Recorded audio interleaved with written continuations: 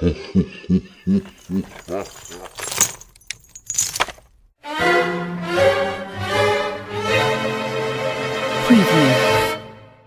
This is madness! Preview. This is important information that you should know about what is coming up soon by Satan and his followers, the New World Order. You can fight them if you know what to look for. Stay tuned for more info at Striverajj International Video/radio station. That's GB100, that's WGLEN. Check it out. A radio station made for just us, anointed a knight in God's army. They are both striving to fight to the very end to prove their point about us as human beings. We can strive for Christ or strive with Satan. You choose. Free will now.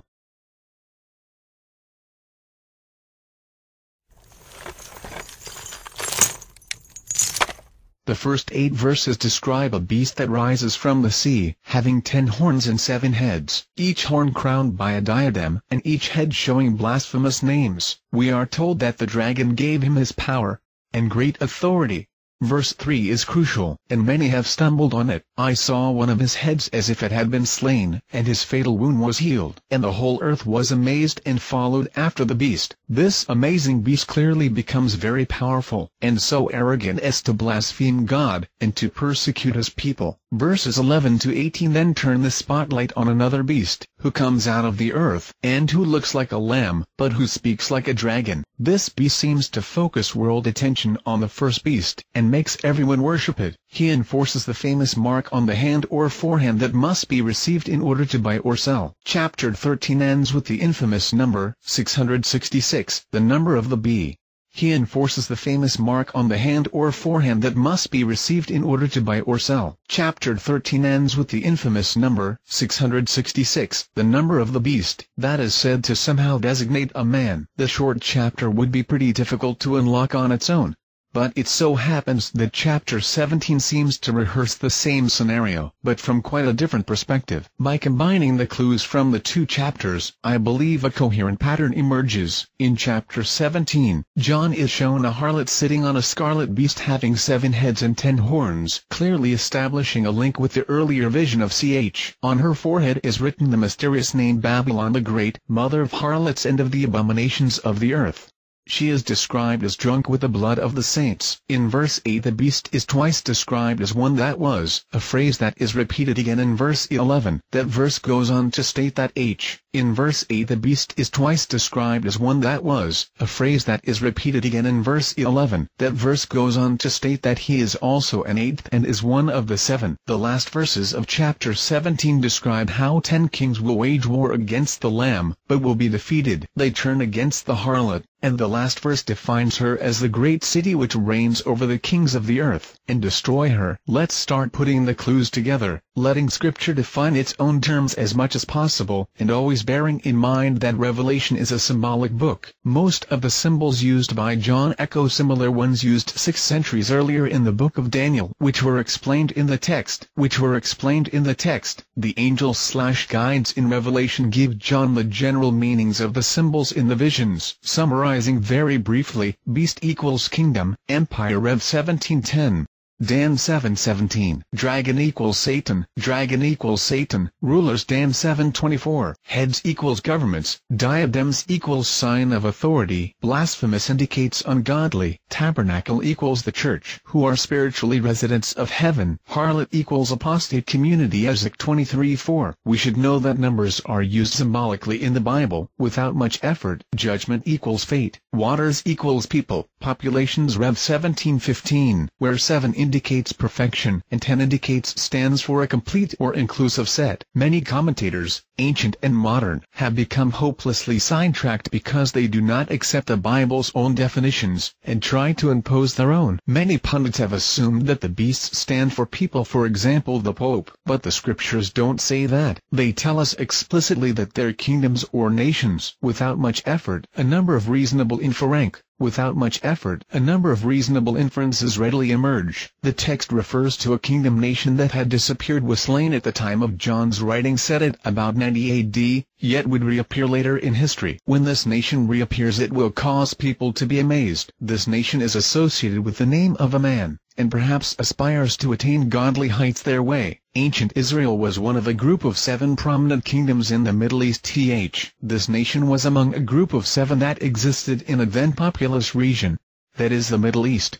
Before it was extinguished, when it reappears, it will be in some new form different from the first appearance. This nation is associated with a false religion somehow. There is another nation that appears later after John's day that will be closely allied with the restored nation. It wasn't one of the original 7, but when it arises in an unpopulated area, it will enforce homage to the restored nation. The new nation will first appear benign lamb-like. The new nation will first appear benign lamb-like, but will issue draconian edicts that will cause all other nations to fall into line with it. The new nation is being directed by a false, apostate religion. There seems to be a blurring between the woman as a church and as a city, but in any case, there is a highly urbanized nation that exercises hegemony over all other nations. A set of 10 symbolic kingdoms arise in the end times, and they give their power and authority to the restored kingdom for a brief time. 17:12-13, until Jesus defeats them. When you look at the facts laid out like this, while there may still be some fuzzy details, some conclusions jump out as inescapable. As soon as you mention restored nation, the obvious candidate that leaps out is Israel. Its name comes directly from a man, their patriarch Jacob, who was renamed Israel. Gen 32:28. Ancient Israel was one of a group of 7 prominent kingdoms in the Middle East.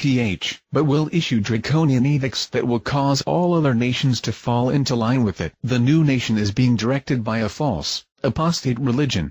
There seems to be a blurring between the woman as a church and as a city, but in any case, there is a highly urbanized nation that exercises hegemony over all other nations. A set of 10 symbolic kingdoms arise in the end times, and they give their power and authority to the restored kingdom for a brief time. 17:12-13, until Jesus defeats them. When you look at the facts laid out like this, while there may still be some fuzzy details, some conclusions jump out as inescapable. As soon as you mention restored nation, the obvious candidate that leaps out is Israel. Its name comes directly from a man, their patriarch Jacob, who was renamed Israel. Gen 32:28. Ancient Israel was one of a group of 7 prominent kingdoms in the Middle East.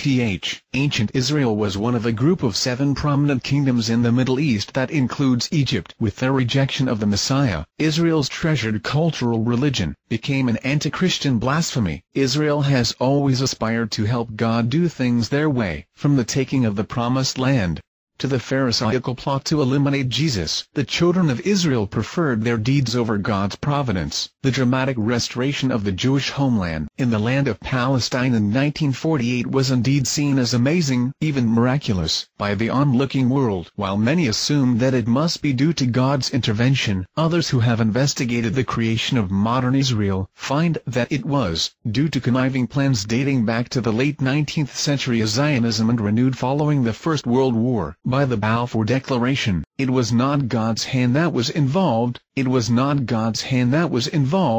that of the dragon, motivating Zionist agents behind the scenes of diplomacy. The Bible had this insight long before any modern pundit could possibly discern the covert machinations that culminated in a restored Jewish state. This resuscitated nation is a pretender. Although populated by Jews progeny of Judah, one of Israel's 12 sons, they call themselves Israel, in pretense of comprising the original, full 12 tribes of Jacob. Even if all 12 tribes should be represented in today's Israel, Jewish researchers have found that those known as Ashkenazi Jews who engineered the takeover of Palestine are actually descended from the Khazar people, who lived in the Caucasus region, and whose king made his whole nation convert to Judaism in the 8th century. And whereas ancient Israel occasionally worshipped the true God, the new nation follows a worldly, ultra-nationalist, anti-religion known as Zionism. Israel has reappeared, but in a new, ersatz format, just as predicted.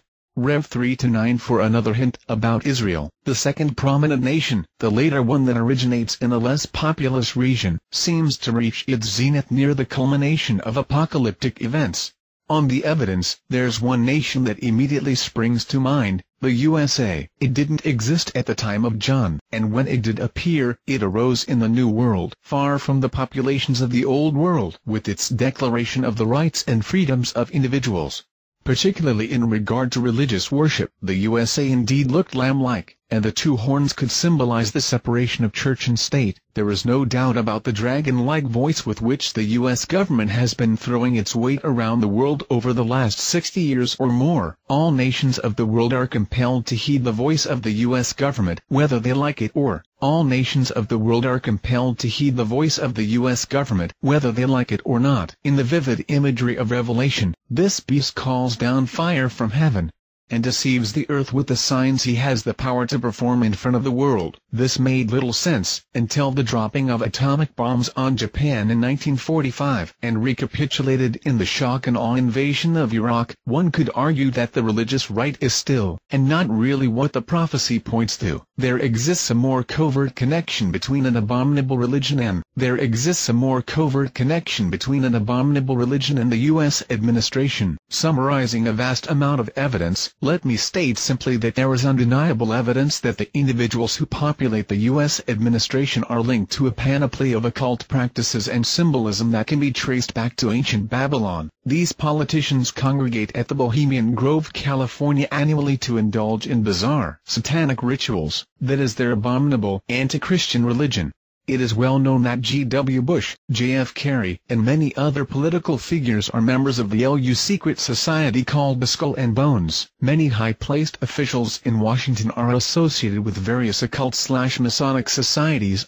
As a little internet research will attest, it could be sensibly argued that this mystery cult of the elite more accurately represents the prostitute of the prophecy. One can think of Zionism as a geopolitical conspiracy for the New World. Leveraging these inside assets, one can think of Zionism as a geopolitical conspiracy for the New World Order whose top names come largely from the ranks of Jews. It is indisputable that the cabinet in Washington is dominated by Zionist interests promoted by Israeli-American dual citizens.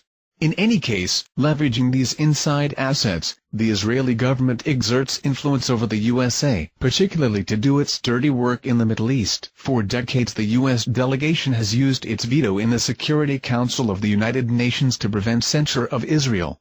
U.S. foreign policy seems to be dictated by Tel Aviv. The First and Second Gulf Wars make little sense except when analyzed in the light of Israel using U.S. military power to subdue its enemies. When Israel invaded Lebanon in 2006, deliberately destroying civilian infrastructure and killing non-combatants, the U.S. waited until it was too late before expressing some measure of reservation over the Israeli depredations. While Israel and the USA make an uproar about supposed nuclear ambitions by Iran, they simply ignore the open secret that Israel already possesses nuclear weapons and has the means to deploy them. Any nation fingered by Washington must jump and salute. Israel gets a free pass. The second beast, the USA, causes the rest of the world to worship the first beast. The trend is so marked that we can see that it's a hallmark of the New World Order. As many commentators have speculated, the 10 horns of 1712 probably refer to the countries of the European Union.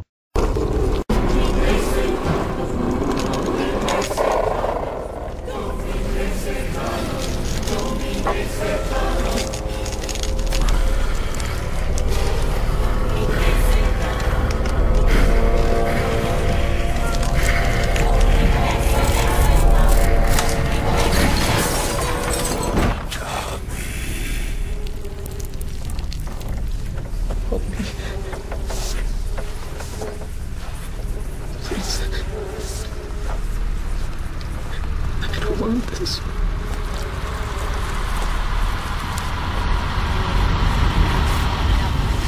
Enough!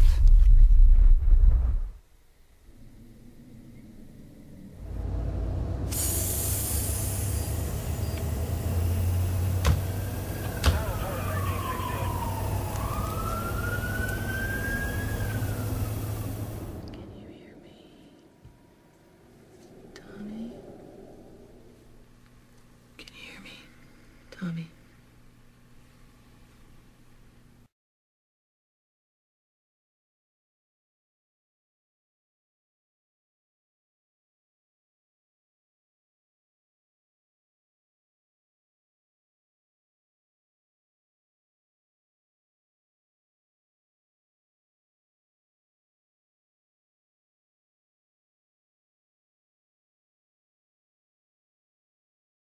You're watching and listening to Striven International Radio / Video System here at GB100. That's WGLEN. Check it out.